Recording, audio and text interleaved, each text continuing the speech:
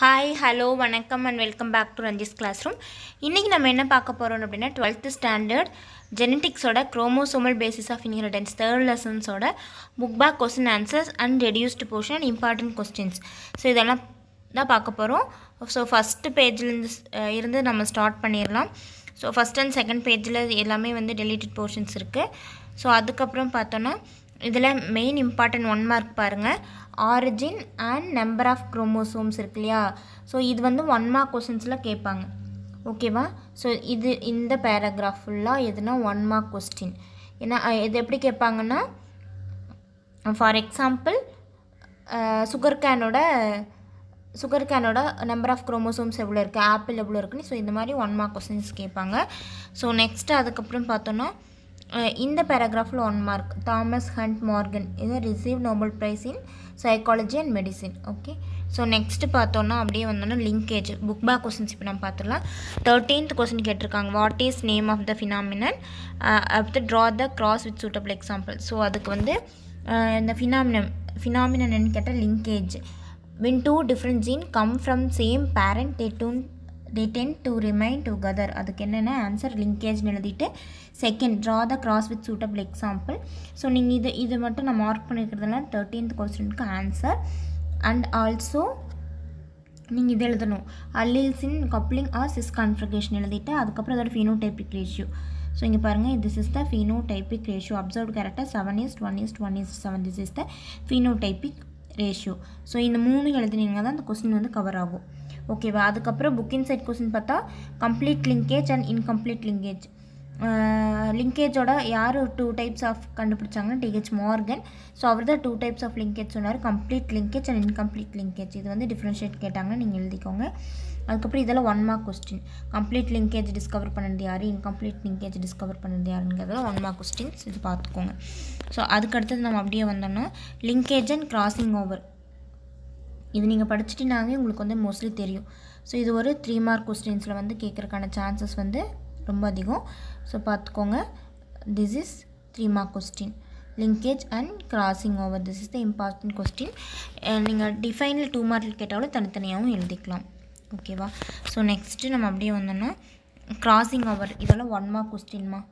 அந்த term crossing over was coined by யாருன்னா Morgan. So எந்த ஸ்டேஜ்னா பேக்கட்டின் stage of prophase 1 of meiosis. This is the most important 1 mark. அதுக்கப்புறம் remaining பாருங்கள், mechanism of crossing over 19th question. இது இல்லாத question பேப்பரே இருக்காது. So இதில் நீங்கள் சினாப்சிஸ், அதுக்கப்புறம் tetrad formation, cross over and termination. இந்த டயக்ராம் மஸ்ட்டு, ஓகேவா. ஸோ உங்கள் புக்கில் இருக்கிற இந்த டயக்ராம் மஸ்ட்டு, இதுக்கு 1 மார்க் இருக்குது. டெர்மினேஷன் வரைக்கும் எழுதுனீங்கன்னா இந்த கொஸ்டின் முடிஞ்சிடும், ஓகேவா சார். அதுக்கப்புறம் importance of crossing over 3 mark question, book inside question. So இது ஓல்டு புக்குங்காட்டில் நிறைய ரெடியூஸ்டு போர்ஷன்ஸ் இருக்கும். அதுக்கப்புறம் genetic mapping 23வது question, what is genetic mapping, right it is used. So genetic mapping என்னென்னு மட்டும் எழுதிட்டு அதுக்கப்புறம் அதோட யூசஸ், சரியா. ஸோ இதோட யூசஸ் எழுதுனா 23rd கொஸ்டின்.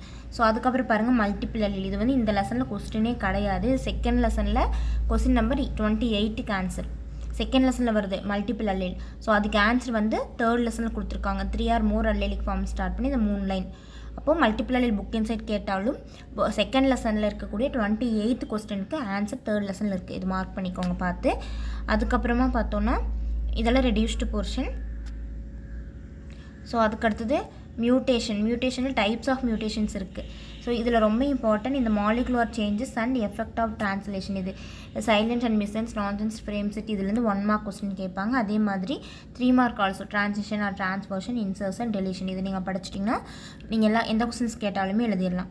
அதுக்கடுத்து புக் பேக் கொஸ்டின் பார்த்தோம்னா மிஸ்சன்ஸ் and nonsense mutation, question number 16. What is the difference between மிஸ்சன்ஸ் and nonsense mutation, அதுக்கு இது ஆன்சர். ஸோ அதுக்கடுத்தது நம்ம அப்படியே வந்தோன்னா இதெல்லாம் ரெடியூஸ்டு போர்ஷனில் வரும், ஓகே.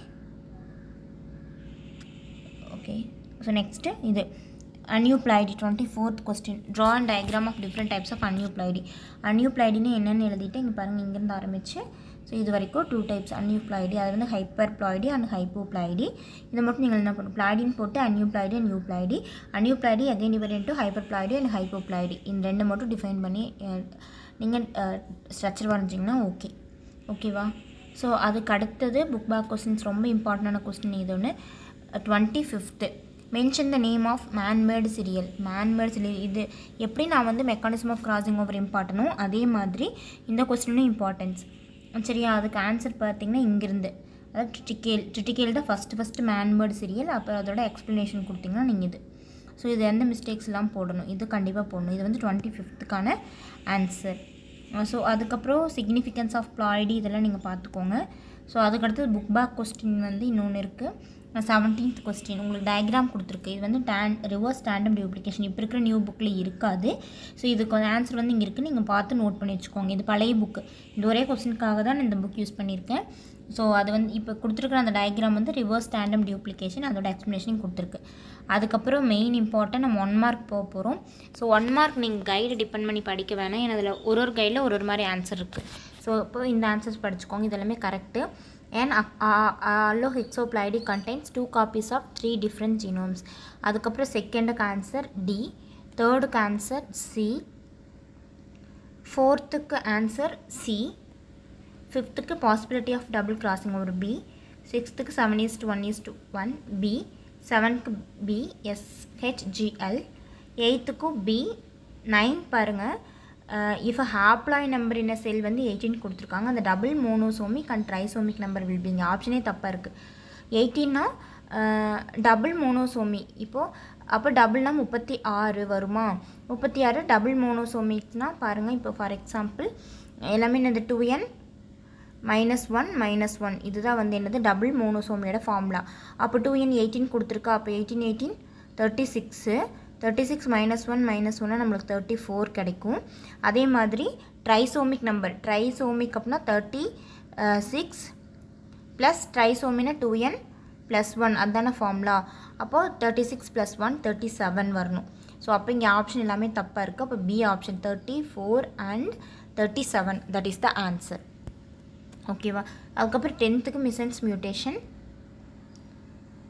அதுக்கப்புறம் 11 வந்து ரெடியூஸ்டு போர்ஷன். 12க்கு 9 சென்டிமீட்டர். அதுக்கப்புறம் 13 வந்து நான் உங்களுக்கு சொல்லியிருக்கேன். இதுதான் சொன்னேன்ல, what is the name of ஃபினாமினாங்கிறது linkage, இதை பற்றி உங்களுக்கு சொல்லியிருக்கேன். ஓகே, ஸோ இதில் எல்லாமே நான் உங்களுக்கு மார்க் பண்ணி கொடுத்துட்டேன். இதில் தான் டவுட் இருந்தால் நீங்கள் கமெண்ட் பாக்ஸில் கமெண்ட் பண்ணுங்கள். தேங்க்ஸ் ஃபார் வாட்சிங்.